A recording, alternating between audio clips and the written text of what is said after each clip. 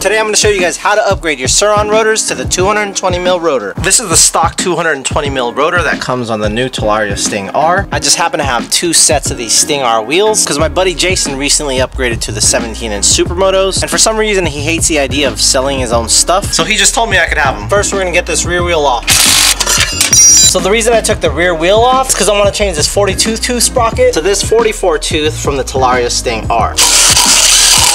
Alright, now we can remove the front wheel, get the stock rotor off, and get this bigger rotor on. Now I can get the wheel back on, clean this rotor off. Now you're going to need to install this spacer because this rotor is much bigger. The rotor goes in, spacer goes in between, just like so. Grab your longer caliper bolts, give the wheel a quick spin, hold down that front brake, and then tighten those bolts.